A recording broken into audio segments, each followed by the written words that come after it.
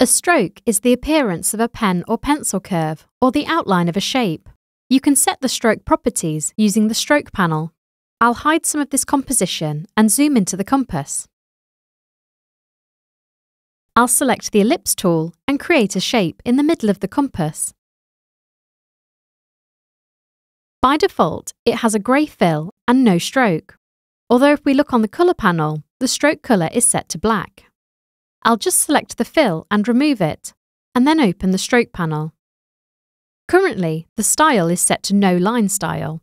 I could change this to a solid line style, or to save time, I could just increase the stroke width below, and the style automatically changes when I release the mouse button. Now we can see the stroke. I could go back to the colour panel and change the stroke colour using the colour wheel, but for this composition, I'll keep it black. We also have a dashed line style. I'll select the inner circle and apply the dashed line style. The dashed line options at the bottom of the stroke panel allow us to set the length of each dash and the space in between. The values above the light grey line represent the dashes, and the dark grey lines represent the gaps. As well as acting as a visual reference, you can actually click-drag left or right on the light or dark areas to increase or decrease the values. Alternatively, you can input the values manually.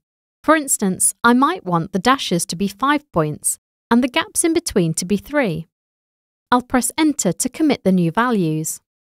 If I only fill out the first 2 values in the dashed line options, the pattern will repeat the first 2 numbers. If I have the round end cap selected, I can create dotted lines by changing the dash length to 0. Now there is no dash length, so the round cap at the start is immediately followed by the round cap at the end, making little circles. We can determine how the dashes sit on the curve or shape by altering the phase value to neaten them up. It may not make much of a difference on a circle, but if I add a dashed stroke to this triangle, with dashes and gaps of 2, and disable balanced dashed lines, we can see that sometimes the dashes are in the corners and sometimes it's the gaps. We can manually offset the starting point of the pattern by increasing or decreasing the phase value, effectively nudging the pattern along the line. Alternatively, I could enable balanced dashed lines. This feature overwrites the specific line measurements, instead spacing the dashes and gaps evenly, placing dashes symmetrically into the corners, and ensuring that there are no partial dashes or gaps at the end of the line. We can also create dash sequences by adding values to the other 4 fields. I'll select this curve and change the style to dashed lines. Then I'll select a dash pattern of 15, 5, 5, 5, 30 and 5 to create a dash sequence, and then disable balanced dashed lines. If I change one of the line values to 0, it will create a dot, as we saw before, allowing you to create patterns with dots and dashes. Instead of inputting this value for every stroke, you can copy the stroke settings using the Style Picker tool. On the context toolbar, I have a checklist of attributes that I can copy. In this case, I only want to copy the stroke attributes, so I'll click None to clear the selection and then select Stroke. Now I can click the curve to load the Style Picker and click any other curve to apply the same stroke attributes. To unload the Style Picker, I can click in an empty space and then load the stroke attributes of a different curve. Also on the stroke panel, I can change the line's end cap. If I select the compass needle, I can choose to change the ends of the line to round, butt or square. Or we could choose to add an arrowhead at the start or end of the line. As I hover over the options in the list, I can see a preview of how the different arrowheads will look, and then select one to apply it. The size of the arrowhead will be determined by the stroke width. However, you can change the percentage value to increase or decrease the size manually. You can also decide whether the arrowhead begins after the curve or finishes at the end of the curve using the 2 buttons to the right of the percentage field, which in this case makes a big difference.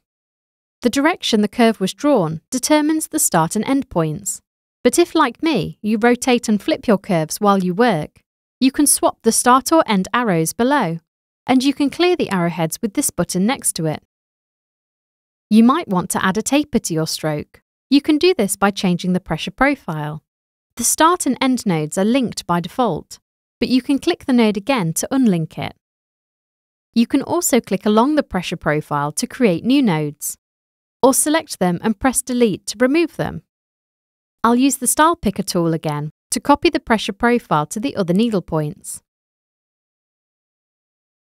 Now I'll make the other elements of the composition visible and take a closer look at these triangles to explore some other stroke options.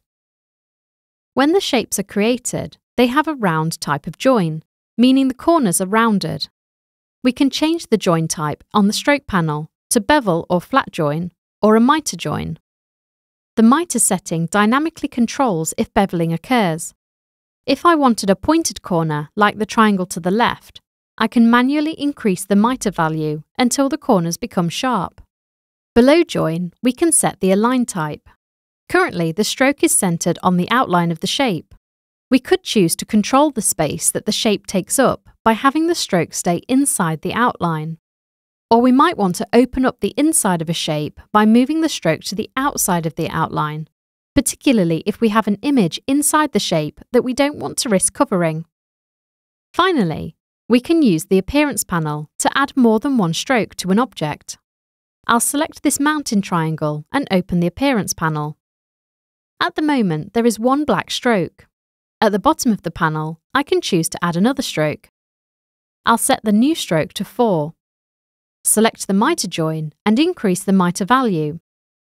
And I'll also choose for this stroke to sit inside the outline. Then I'll click on the stroke colour and change it to white on the colour wheel. The Appearance panel operates in the same way as the Layers panel, so higher strokes will sit over lower strokes. Because of this, I can click-drag to move the white stroke down below the black stroke. Next, I'll add a third one. This one I'll set the width to 3. And again give it a miter join and set the stroke to sit inside the outline. However, for this stroke, I'll click the normal blend mode to access the list of blend modes and change it to an erase blend mode. This is a great way to create an offset stroke effect. So that was a look at using the stroke panel and creating arrowheads and multi-stroke effects. We also looked at how you can copy your stroke settings to other curves and shapes using the Style Picker tool. Thanks for watching.